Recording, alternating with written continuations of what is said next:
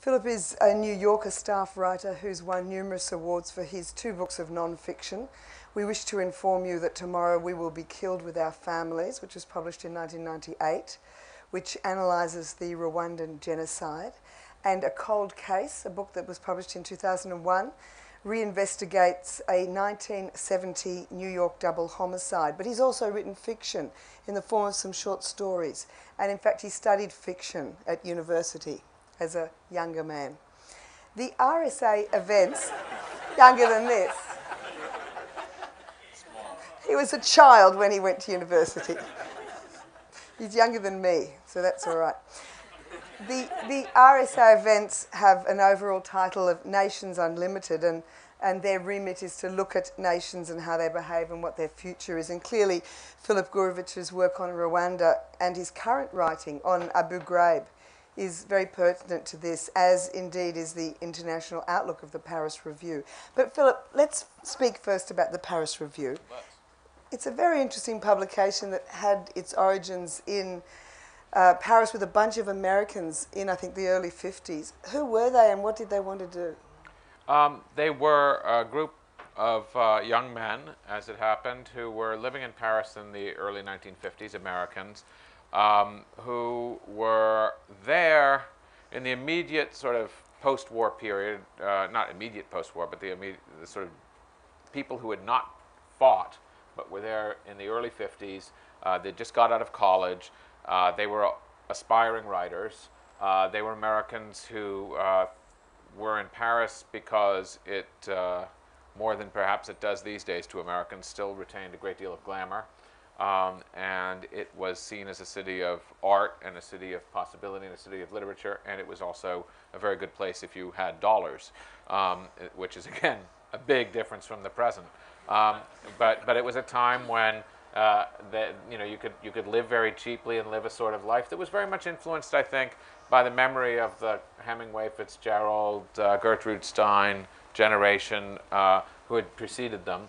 And they were, particularly, the magazine was founded by 2 men, Peter Matthiessen, who has gone on, of course, to be very well known as an American novelist and nonfiction writer, a writer on a nature writer, as well as an explorer, and a writer about American Indians, and a writer about Buddhism, and a writer of novels.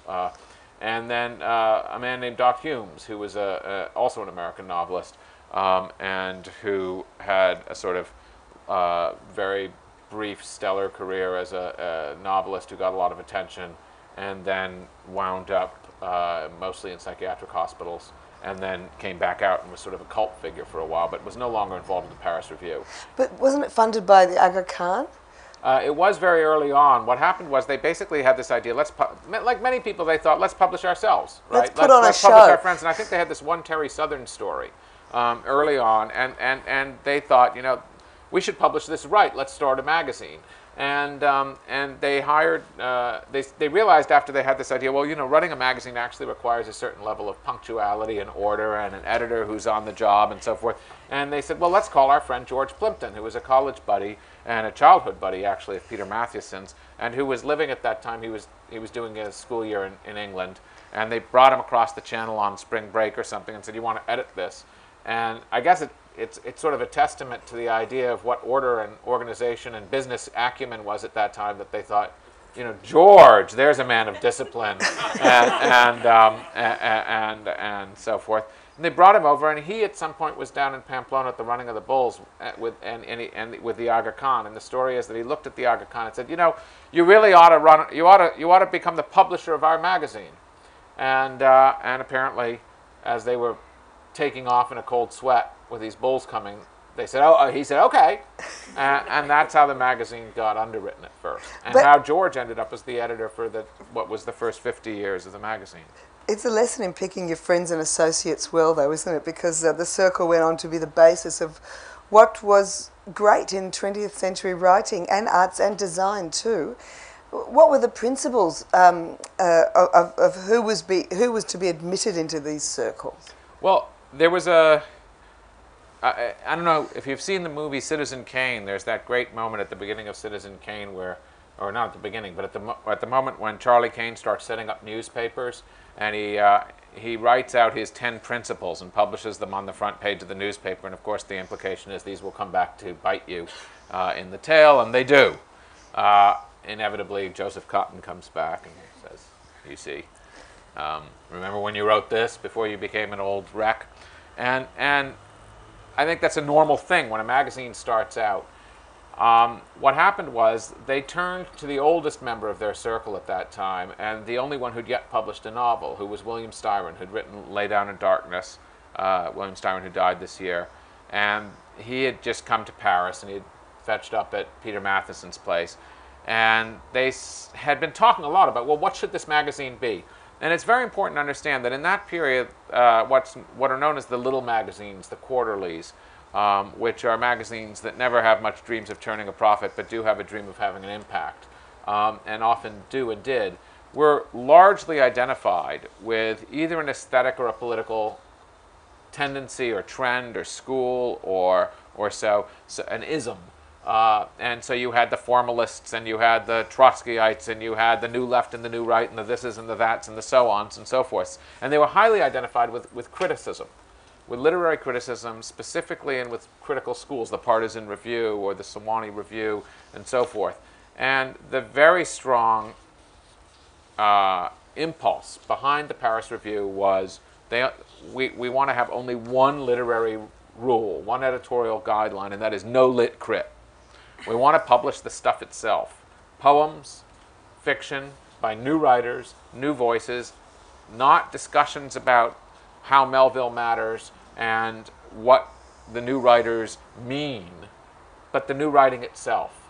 And that was the impulse behind it, and they asked Bill Styron to write a sort of editorial note for the first the first issue, and he wrote it in the form of a letter. And they started editing it and sent it back to him. And he then, what they ended up publishing was a letter from him angry about their edits of his letter, which also captured, I think, very strongly something about the playfulness and openness and adventurousness, in a way, and it's something of a high modernist spirit that's always hung around the Paris Review, and a little bit of a sense of the absurd. And basically he had a line in there where he said, you know, we don't want the axe grinders and the table bangers.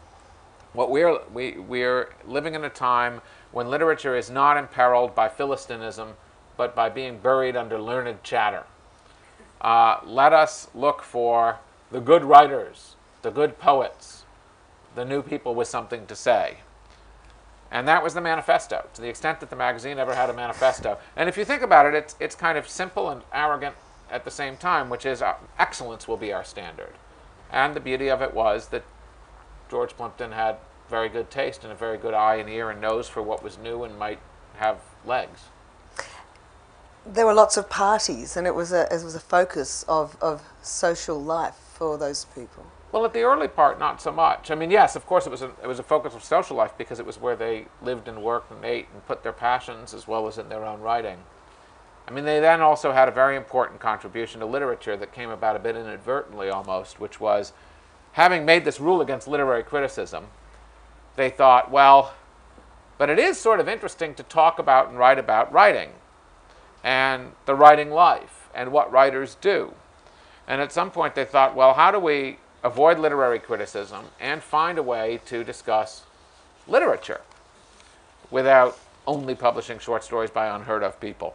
And they had the idea of doing it by interviewing living writers, which, if you stop and think about literary history and realize that this was really the first time that people were thinking seriously about embarking on a project of systematic, careful interviews of writers, it's kind of amazing.